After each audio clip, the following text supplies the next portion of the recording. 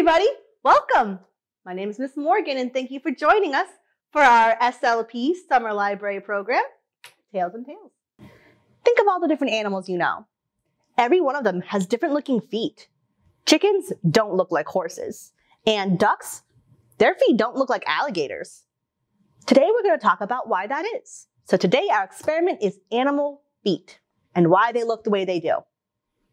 So in your kit, you should have some cardboard, some toe spacers, some balloons, and then from home you'll need some tape. All right.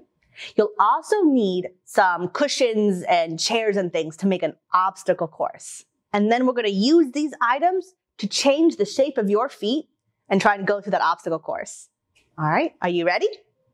For the first part of our experiment, you want to grab your cardboard and your tape. What we're going to do is tape that cardboard to your foot.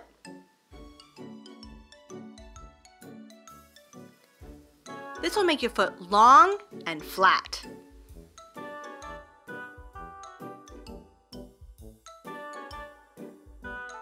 All right, give your obstacle course a try.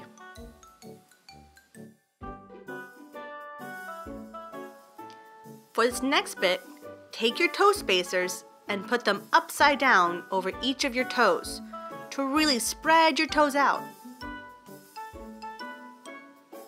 Now do your other foot.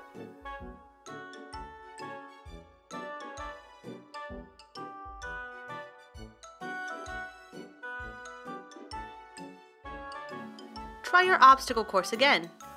What's different from last time?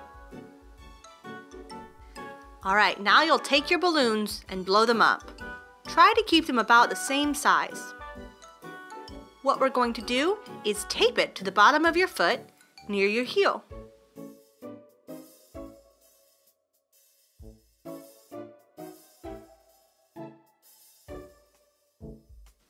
Alright, now try your obstacle course. Try not to step too hard on those balloons. Don't pop them.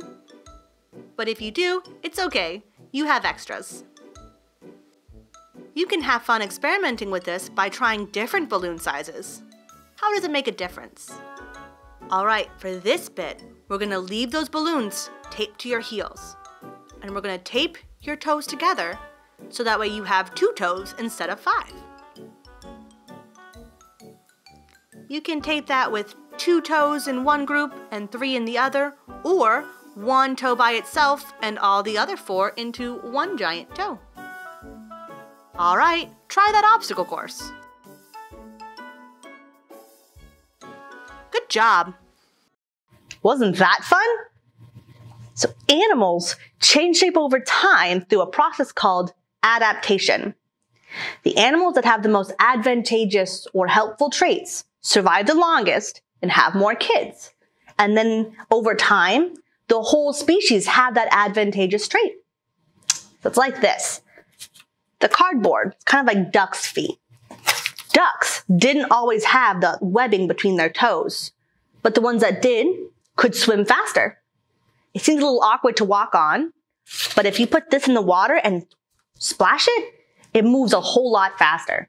So those ducks that had the webbed feet survived longer, had more kids, and now all ducks have webbed toes. Interesting, right? So when you use that balloon, you ended up walking on your toes. A horse only has 1 toe and they walk on that toe, that hoof. It's actually 1 single toe. Scientists think this is because it makes them run faster. Think about when you run. Run around for a second. Really pay attention to what part of your feet are you pushing off from. You push off from that spot right behind your toes and you push off and it helps you move faster. Well, that's what horses are doing. But they have only 1 toe because it's less likely to break if you have 1 really strong toe, like a horse's hoof, versus 5 more spindly toes like we have. Those might break if we try to run as fast as a horse did. Cows and goats and sheep and pigs, they look pretty similar, right? But they actually have 2 toes, like how we taped our toes together. So they have 2 toes for balance. Now, we think of horses and sheep and pigs and cows as being farm animals, right? They live out here in Ohio on the farms. But in the wild, horses lived on the plains, very large spaces of flat land. So they had to be able to run over flat surfaces fast. Goats and sheep and pigs, they lived in the mountains. So they had to be able to both run fast, so they have those strong toes, but also be able to jump over rocks and climb hills and go up and down in crazy areas because they needed to be able to survive. So even though they look pretty similar with those hooves, they have different types of feet because they needed it to survive where they lived. So when we use our toe spacers to spread out our toes, we made our feet look like chickens, right? They have really spread out toes and claws that never stop growing. So why do they have that?